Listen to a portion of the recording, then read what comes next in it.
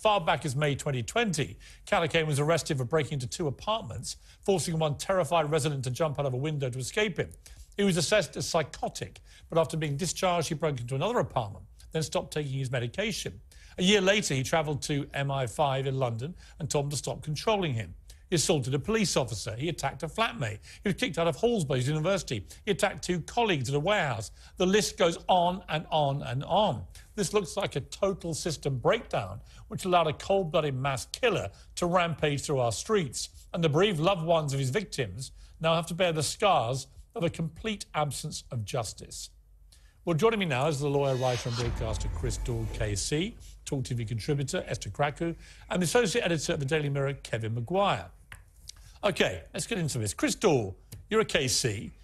Explain to the British public, many of whom are completely baffled by this, how this guy can plead guilty to attempted murder and be found guilty as charged, but then have his murder charges downgraded to manslaughter with diminished responsibility. Well, it's very straightforward in law, although I have to say that it's not been very well explained by the media or indeed possibly by the judicial system. But in law, it's very straightforward. The defence of diminished responsibility, which basically arises where someone is so psychotic that their perception of reality is completely distorted, they can plead guilty to diminished responsibility only to murder. That defence is not available to attempted murder as a matter of law, and that's why the difference between the 2 charges. Why? You'd have to ask Parliament. It's a parliamentary decision. But you're a KC. I mean, do you not share my utter bemusement at the fact that you can plead guilty in a situation like this to attempted murder because you're attempting to murder people, but on the charge of actually murdering people, you're allowed to get away with a lesser charge and a cushier sentence? I mean, it just makes absolutely no sense. I can quite understand that these families believe that the law is just not fit for purpose here. Well, it's neither a lesser sentence nor a cushy sentence. Neither of those things is true. Well, he's not in a prison cell, and he won't spend any time in a prison cell. He's not in a prison cell because he was psychotic. What you didn't say in your misleading introduction was that all 5 psychiatrists, including the prosecution psychiatrist, agreed that he only committed these crimes because of his paranoid schizophrenic psychosis. But for that, all the psychiatrists and the judge agreed he wouldn't have done any of it. So let's look at the way we're thinking about and talking about mental illness rather than, as it were, taking someone who was so psychotic that he was so disturbed he took 3 lives and treating them as if they're a pariah for the sake of their mental health. Well, I assume all mass murderers are psychos, to be perfectly honest with you. Otherwise, they wouldn't commit mass murder. He's not been convicted of murder. Well, I also remember the Yorkshire Ripper, for example. Convicted of murder. The Yorkshire Ripper was convicted of murdering 13 people. Later, was identified as a paranoid schizophrenic, but he was found guilty of 13 murders. Well, indeed. Why? That's correct. At the time of the trial, he was undiagnosed. It was a very, very long time ago. Psychiatry has moved on a lot in 40 years or so, and nowadays psychiatrists are able to accurately diagnose schizophrenia, and that's why all 5 doctors agreed. There was no doubt about the medical diagnosis, and there was no doubt in the High Court judge's mind that these crimes derived entirely from his mental state and not from any underlying history of violence. OK, why did 2 experts who were called disagree then? They didn't disagree. That was another part of your misleading introduction. All 5 agreed it was diminished responsibility. None of them suggested that he was insane. Now, the insanity laws date back to the 1840s, and that's an entirely and very specific legal issue. Nobody was saying he was responsible for his actions. The difference was, is it insanity or is it diminished responsibility? They all agreed it was diminished responsibility, and that's the significance of insanity. Not to say that he was in some way competent, but because it was in the dividing line between insanity and diminished responsibility, the evidence was clear. But what I find baffling about this is that he seems to have been so calm, chillingly calm, in the way he's planned all this, getting all his weapons. Nothing about his behaviour that we've seen really suggests that he's having some kind of psychotic episode from any of the video footage. This is a guy just basically planning calmly to commit mass murder. And that, again, a lot of my questions to you, Chris, are more reflecting what the public are thinking about this, which is a lot of anger based on the anger of the families. It's, you know, I'm sort of more in the bemused camp, to be honest with you, because he doesn't look to me like someone who's not completely in control. Now, I accept that maybe the experts say he was a paranoid schizophrenic. But everything about the way he planned and executed this looks to the, you know, unprofessional eye, admittedly, that he is just a cold-blooded, pre-planned killer. Well, if you read the judgment, and the judge set out in great detail, he quoted from all 5 of the psychiatrists, he went through the entire history of this man, going back to day one. He was a very clever man. He'd obviously gone to university and studied engineering. There's no intellectual deficit. The difference here, and the judge explained this with real clarity and compassion, was that his belief set, which was completely paranoid, was created by delusions from his illness. He believed that he had to listen to a voice in his head telling him to go and commit these murders or his own family would be killed. He believed that to be his own truth because of his psychosis. And when people understand that's what's in his mind, it perhaps makes more sense that he's going to spend the rest of his life in a psychiatric institution rather than a prison, which are only intended for people who have found Final money. question for you at the moment, Chris, but will he spend the rest of his life in a institution, or is there, as I believe is the case, the possibility that he may actually get out, and that would not have applied if he'd been given a full life sentence for murder? Well, that would have depended on the sentence that the judge decided. But you're absolutely right. Had it not been for his diminished responsibility, he would inevitably have been convicted of triple murder, and he would have received a whole life order and never been released from prison. That is true.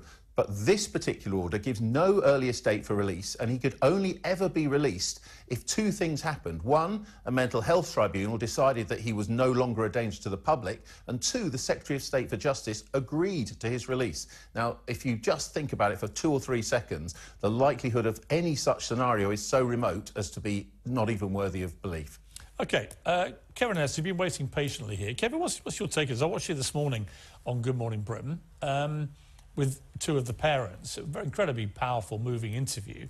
And you were kind of wrestling, I could see, with your heart saying one thing, your head saying another about this. That's right. I put myself in the shoes of the parents, Barnaby's parents, and I would feel cheated by the system. But I think where it went wrong is not in the sentence, because he will be locked away forever. And I visited a secure mental hospital before.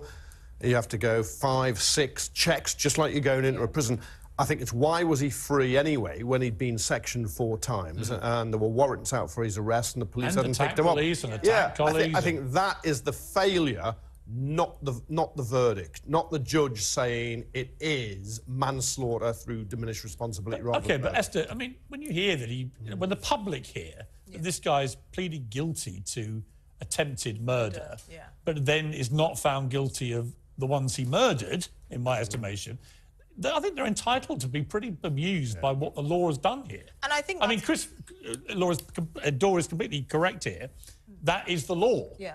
But the law seems to me to be inexplicable. I mean, that's what I really struggled with. How can someone who travelled from London, prowl the streets of Nottingham for hours, not be convicted of, you know, premeditating this attack? But I listened to the judge's comments, and he spent 33 minutes explaining it, and he testified on behalf of the 5 psychiatrists that said this man is suffering from paranoid schizophrenia. I think we also have to consider the fact that he's a danger to prison inmates as well as prison wardens if he did go to prison. I think the only justice any parent whose child has been murdered would be for the person to be hung. But in this country, we don't hang people for having a mental illness. And that's the really difficult thing to take from this, the fact that this person is so mentally unwell that he'll have to spend the rest of his life behind bars. Imagine if he becomes cognizant of what he's done. He might even wish he was hung because he couldn't live with himself. Well, he's murdered 3 people. The difference, of course, about being in one of his institutions, Kevin, he will be mandated to take all his medication. They will make sure he does, which, you know, by all we know about him, when he took the medication, he was relatively normal, right? And there's a great failure in so-called care in the community, that people are really basically left on their own. Yeah. And this guy was obviously frightening, obviously terrifying to other people, and obviously a danger. But the end result is he will not be on the streets. He will be detained. Do we really think people with severe mental illnesses should be put in and you know prison. what's even worse? I know, but I really am with the parents. Him, and you know. if the CPS had gone ahead with the murder charge, they would have lost, and then they would have to have a retrial and put the parents through more years of the slow, clunky British judicial system. And I don't think that's fair either. Lucy Letby, for instance, you know, the parents got a knock on the door in 2018 that someone may have murdered your baby, and then it went to trial in 2023. That's 5 years of agony. Imagine if, you know, the trial wasn't as meticulous as it was, and they had to go through another 5 years of that agony. And I think they've actually saved the parents.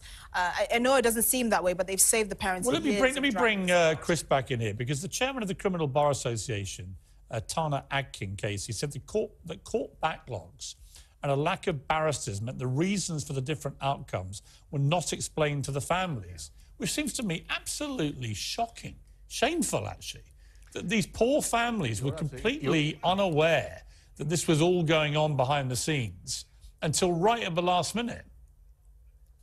Well, if that's the case, of course, it's utterly, it's a complete failure of the justice system. But the point that was being made by Tana Adkins is a very good one. The truth is that the waits for justice are almost indefinite. Those who have been raped are waiting on average 4.5 years to give evidence against their attacker, if they can make it that long. 4.5 years is the average, Piers, That's for outrageous. a rape trial to get to trial Why? after charge. And that because the system is, as Tana Adkins made clear, there are nowhere near enough specialist barristers. You can imagine the skill and sensitivity it takes to either defend or prosecute in a rape case. There are simply nowhere near enough of them left because the government starved the system of funding for well over a decade, and many, many people left the profession. And so victims pay the price every single day in our system. And sadly, in cases like this, murder cases and other cases, whether it be rape or other sorts of serious violent offences, the prosecutors simply don't have enough time to sit for an hour or 2 or 3. Frankly, if it were in a counsel of perfection, Piers, in a case of this kind, I would have wanted to sit with the family for an entire day and listen to every single problem that they had with the decision, justify it and explain it properly, and that didn't happen, and that's a breakdown of the system. I mean, Kevin, on every level, these families have been let down by a system that has just not been fit for purpose here. No, and it's callous and it's cruel, and there they are, they're just treated as spectators while they've lost a loved one. Look, they should be taken through every step and involved, and it has to be explained, and maybe they'll object at times. You would understand that. You have just had your life totally changed in the most gruesome and horrific way. But the system is broken. It is. It's absolutely broken. If you think about it, if you know. take your child to a specialist and say, my child has depression, they have to wait over a year just to see someone. So if you think about the lack of medical health resources that we have in this country, it's no surprise that someone like this, 2 weeks before what when Chris he just said assaulted about his a co-workers. 4.5 year average wait for a rape case. Well, there's no justice, and that will explain why very few rape cases ever result in a conviction. Because people give up, they despair, they don't want to bring the claim in the first place. Look, the system is broken. When the it's system smashed. works, You've got to make it work. It works. I absolutely stand by the British judicial system. I think when it works, it works. It's just slow and clunky and underfunded. And unfortunately, I think the prosecution knew this, and they wanted to save the parents years of agony. And you know what? The British public, I can tell you, they're going to feel the same way the families have felt. Which is betrayed at every level by the system, but also inexplicable that he can be simultaneously convicted of attempted murder but not of murder. No one's going to understand that. I'm sure that is the law. I know it's the law. Chris has confirmed it's the law. It's just the law's an ass.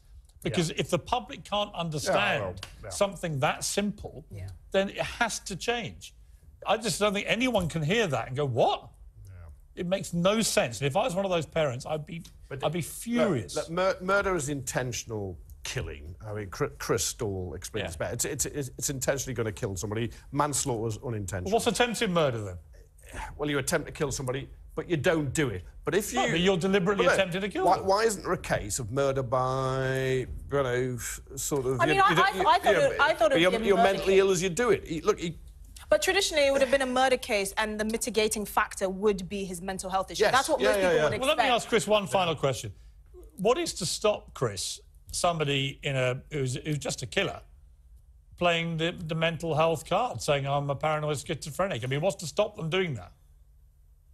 Well, I'll tell you what's to stop them. There's two things. Firstly, both the prosecution and the defence get expert reports from not one, not two, but a total of 5 of the most senior forensic psychiatrists in the country who deal with psychotic patients 24 hours a day, 7 days a week. Secondly, there's a High Court judge who has to make the overall decision. He weighs all of that evidence and he considered very carefully whether there was a possibility. He explicitly referred to it. Is it possible that he's, as it were, swinging the lead, or that somehow this is fabricated? And the judge said the possibility of that was so slim that it was not even worthy of consideration because of the expert opinion from so many different places. But you do make a good point, Piers, which is that you do need intent to kill to commit attempted murder. Right. And so I can well understand why people are confused, because actually the defence of diminished responsibility should be available to both. Makes absolutely no sense to me, and I'm sure not to many people. But Chris, I appreciate you joining me. Thank you very much. To Kevin, Esther, thank you very much. And our hearts go out to all those poor families. I can't think of anything worse in the world than what they've had to endure.